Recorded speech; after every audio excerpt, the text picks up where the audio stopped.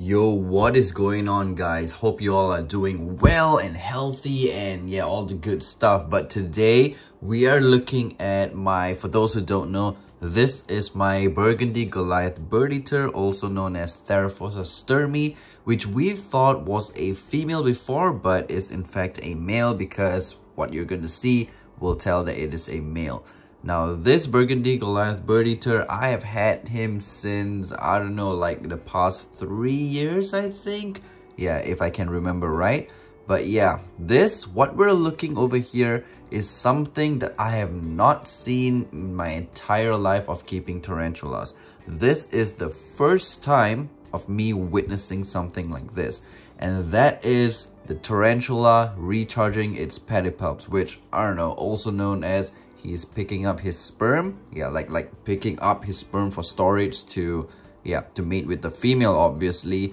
So yeah, now this I quote from Life Science. Once males reach adulthood, right? Yeah, matured males. Adulthood meaning they've reached their matured male stage.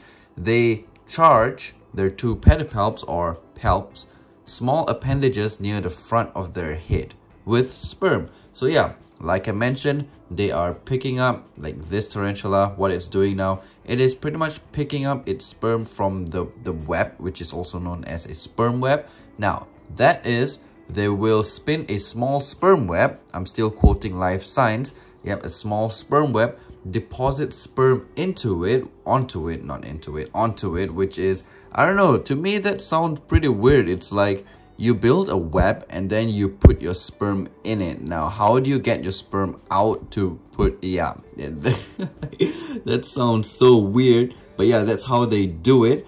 And then what else is they take up the sperm into specialized storage structures of the pedipalp. So pretty much, in other words, you take your sperm out from you and then you put it into the web and then you pick it back up. I don't know, but okay, I guess that's one way to do it.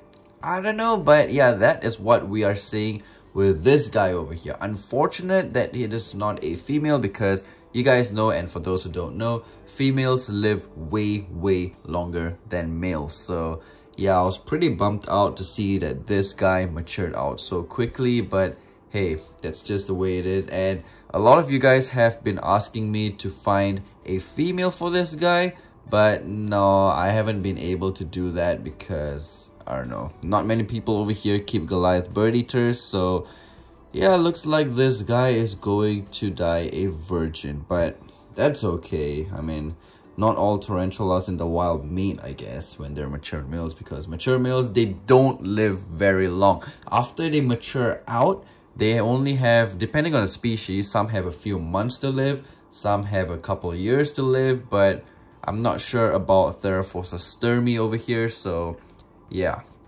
if this guy passes away, which I hope not so close, I mean not so fast, then yeah, we'll probably preserve him because he is the first Goliath Birdeater in my collection. So yeah, guys, I hope you enjoyed this video. It's just a short one. Thumbs it up if you liked it. It's something new, so yeah, I decided to film it.